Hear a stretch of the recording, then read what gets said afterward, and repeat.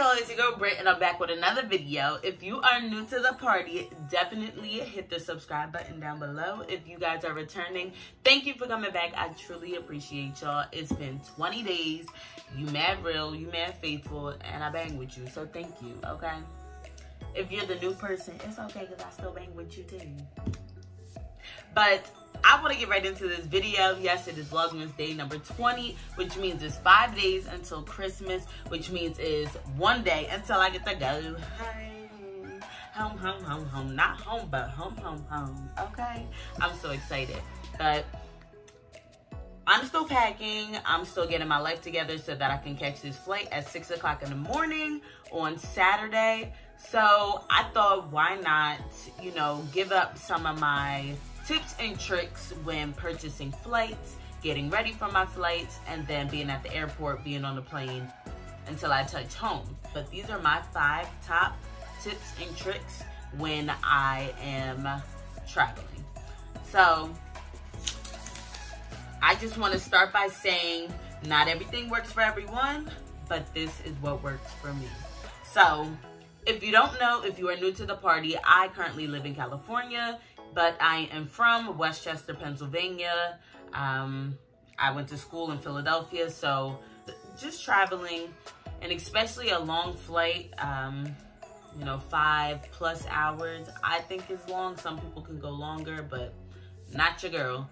But it can be physically draining, and it also can be very financially draining as well. It can add up so fast. So it is important to know different tips and tricks, so that way you're not completely draining yourself. First tip would be, when searching for flights, you need to have a plan, but more importantly, you need to be searching incognito mode, okay? When I say that, I mean like go under the radar, like under. When you're not in incognito and you're searching for flights, airlines can track what you're searching and they'll increase the prices of that trip because they know that you need to fly out at that time. So if you're tracking it, like, and it's getting closer to the day and you realize that it's getting more expensive, you're like, what is going on? It's most likely them just messing with y'all, trying to get all your money. So go incognito mode, because you legit go under the radar and they can track you to a certain extent, but it's not that much. So I've done it before. One time, no lie y'all, but I had a flight that was $100 cheaper legit on incognito mode than on a regular browser. So I do it every time. I recommend that you try it. If it doesn't work, it doesn't work. But for me, it works every time. So boom, that's that on that. Tip number 2 is finding and just researching those different websites, different apps that can help you find different prices, or at least the best price for that flight. I know, so for me, I always go through Google Flights incognito mode because, you know, that's just my go-to, honestly. I find really great prices there. But I've been talking to friends and a lot of people have been suggesting skip leg. I compared them to Google Flights and I found cheaper flights on skip leg. So your girl might be using skip leg in incognito mode. As far as apps, just off the top of my head, 2 that I use are Skyscanner and Hopper. These are 2 apps where they will track the flight that you need. It'll look at all the airlines, find the best prices, and it'll tell you daily. It'll send you notifications about what the prices are looking like, if it went up from yesterday, if it went down from yesterday. So it does all the work for you, but I suggest that you still do your own research just so that you can find the best price. Number 3 is, once you start flying, you're purchasing these flights, if you are a frequent flyer, like you said 2020, we about to be out, like we traveling the globe, what's up? Start just traveling with one airline if you can. Try to be consistent. That way you can then sign up to be a frequent flyer and you can build up those miles, and then you can start traveling for free. My boss got mad frequent flyer miles because he flies with the same airline every time. And I'm like, you're onto something, sir. And many other people probably are. And I didn't know about this. I'm in between like 2 different airlines. So I'm like, okay, and I never sign up for frequent flyers. Like, this past trip that I went home in October, I got an email, it was like, claim your miles now. I just kept looking at that email like, what are you talking about, claim my miles? Those was 12,000 frequent flyer miles that I could have claimed. I'm tripping. I'm pissed that I didn't do it. So, yo, get your frequent flyer miles. I'm not playing with you, okay? Tip number 4. This goes into like baggage and just packing your bags beforehand. You know, getting the most room that you can to fit all your stuff and then bringing it in. So one thing that was suggested to me that I didn't do in my packing video was to roll my clothes up. So shout out to my cousin for just throwing this tip out for me.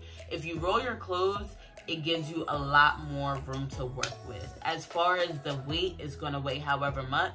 But as far as room, if you need more room, you got a lot more things that you want to pack. Roll your clothes, and with your shoes, if you're packing them in, put some of your small things into your shoes, like ladies, underwears, bodysuits, like small, thin things, guys, boxers, white tees. Just stick them into your shoes because it saves you a lot of space.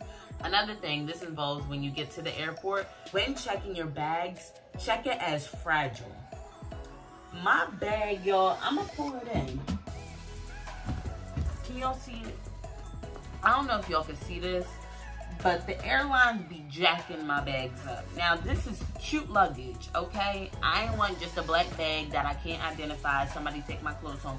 I got time for that. I wanted luggage that is pretty, so when I walk through, people are like, oh, look at that luggage. And I'm like, yes, look at my luggage. But they tearing my luggage up, and I'm about sick of them. So, when this go around, when I go home, I am telling them that things are fragile within my bag. Can you put the fragile sticker on there? Apparently, they pull your stuff first, and they also handle it with care, because everybody knows that the people be like, just throw, oh, I bet. Stop stealing my stuff. But yeah, mark it as fragile. See what they do. Hopefully your luggage will come out nice. If your luggage is brand new, mark that joint as fragile as soon as you can. My last tip has to deal with food and beverages. You can't bring liquids into the airport, but you are allowed to bring a reusable water bottle. So just bring in your empty water bottle. You can fill up at a water fountain, or you can have them on the plane fill you up. That way, during your flight, you can become dehydrated. The air is just so dry up there. It's recycled air. People be sick. Keep yourself hydrated with your own water bottle. You don't got to keep hitting the help button like me for them to get you some water. So that's a good tip. As far as food, they say you can't bring drinks in, but you can bring a whole meal in. I brought whole meals into the airport and been chomping away. Like, In-N-Out I had one time. What else did I have? I don't know at the moment, but I brought in like full-on food. So you can definitely do that. I advise you to do that, because the little snacks that they give you on these 6-hour flights, it's like, what am I going to do with this? I'm hungry, sir. I don't want your cookies. I don't want your pretzels. I want food. So you can bring a full-on meal onto the plane. So that's my top 5 tips and tricks that I use that help me when I'm traveling. So hopefully, you know, this was helpful for you guys. Like I said, not everything works for everybody, but some of these tips, if you can use them, definitely do it. Save yourself a couple of dollars. If you have any tips and tricks that you use when traveling when planning your trips, definitely throw them my way. I would appreciate it. But that's all I got for y'all today. So with that being said, let's roll out.